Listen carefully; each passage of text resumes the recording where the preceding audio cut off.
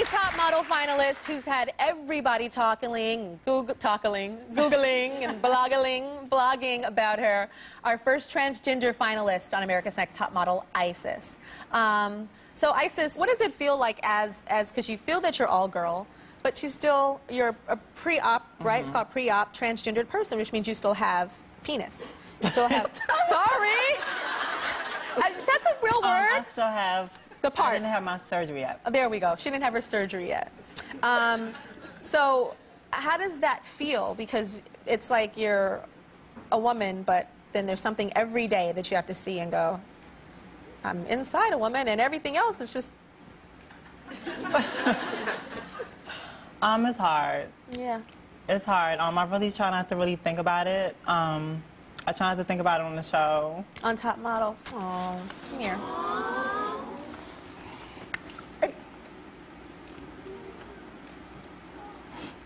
I try not to think about it because it is something I'm really passionate about.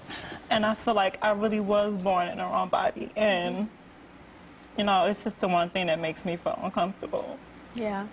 And on the show, I know that was really extra hard for you, too, because it was. Certain girls have to worry about smiling with their eyes, be fierce. And you're like, okay, I'm trying to do that, but I'm in a swimming pool in a bikini and having to hide that.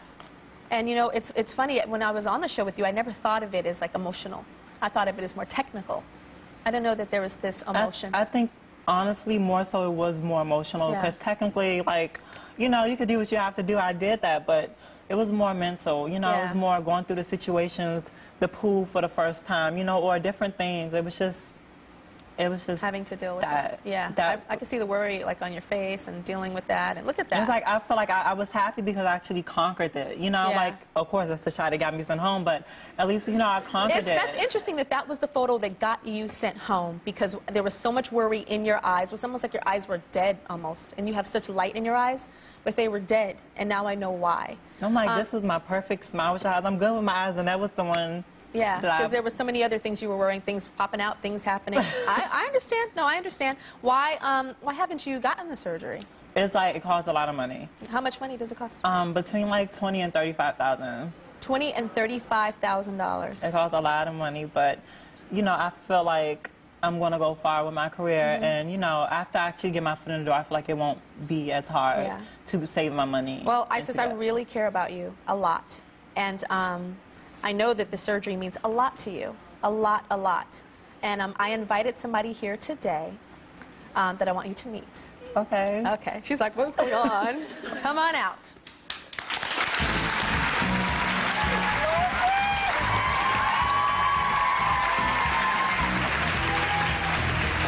You know who that is, right?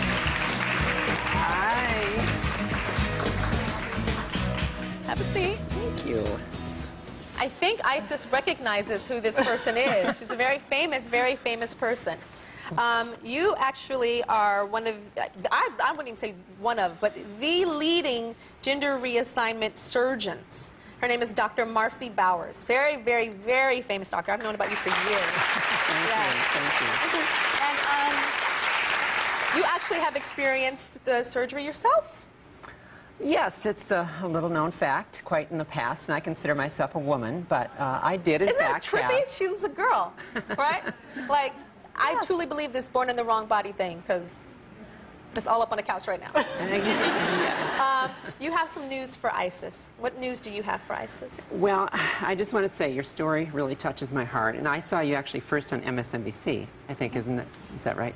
And but I can relate to you, and I know how much difference that surgery can make in your life and improves things for the better. So what I want to do is evaluate you for the processes of going through the surgery. Okay.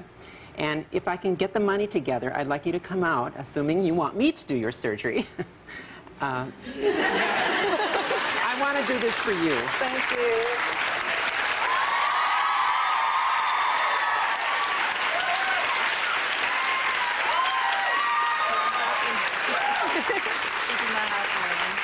What'd you say? This is not happening. This is not happening. How do you feel? It doesn't feel like it's like I'm about to wake up. Yeah? I'm about to wake up. Thank you. You're welcome. Both for you. You're welcome. We've introduced you to Dr. Marcy, And this is your decision, your time. It's not pressure from us at all.